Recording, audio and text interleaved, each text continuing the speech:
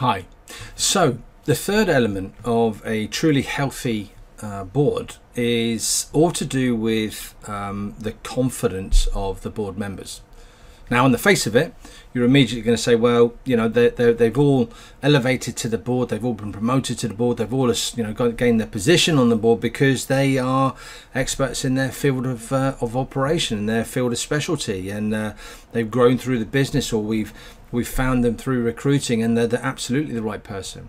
Here's the thing: even the most confident of individuals will suffer from what is known as your level of positive intelligence, and that positive intelligence is recognizing the positivity and your positive state versus being in a negative place. Now, I could talk about this all day long, but we've only got a few minutes, so I just want to dive into the main salient points of this. And in the very first instance, yourself included, and everyone around your board table will have their inner judge, and the difference will be the volume that judge is at, whether it's incredibly loud or whether it's turned down. Now, the point here is the judge focuses on predominantly three areas. It will constantly be judging yourself. So how many times have you been around the board and maybe come away from the board and, did the board get me? Did they understand what I was saying? You start to doubt your own ability to lead, to, enroll and inspire. The second area is that you immediately judge others. So again, when we take into account the other areas that we've talked about, and especially when we look at, communication and the interpersonal skills and behaviors, do you then start to judge other people on what you see rather than actually understanding their behaviors? And then that final piece that the judge offers as an internal narration to is your circumstances and situation, your environment, and it will make judgments on that. Now, the judge is unhelpful. It is not good at being reasonable about the volume at which it's screaming or murmuring or whispering in the back of your mind. But that voice is prevalent and present nonetheless.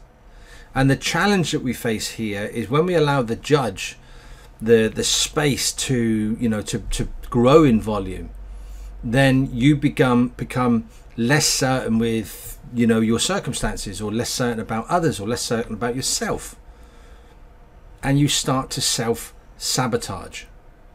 Now, the interesting point on this is, until you start to focus on positive intelligence, PQ, what happens when the judge turns up is it triggers one of 9, or a multitude of the 9 accomplice saboteurs, and I'll come to them in just a moment.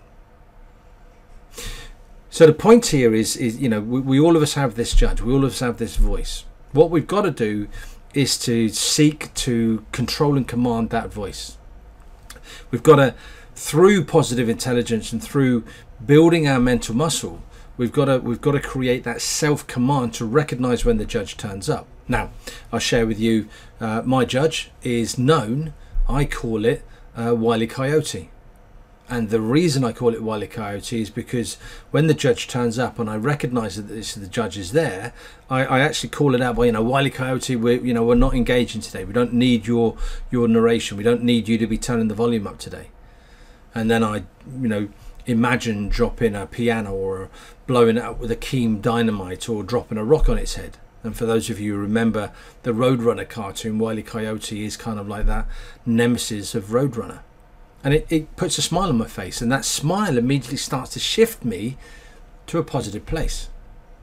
Now, what happens for most people when they don't recognize this, and the vast majority of you out there won't recognize this in yourself in terms of leading the board, or whether you're around the boardroom yourself, you won't recognize when the judge turns up, but rather how it triggers one of your accomplice saboteurs. Now, I won't go into these in detail, but suffice to say that you've got the controller, you've got the hyperachiever, there is the restless saboteur, the victim, the hyper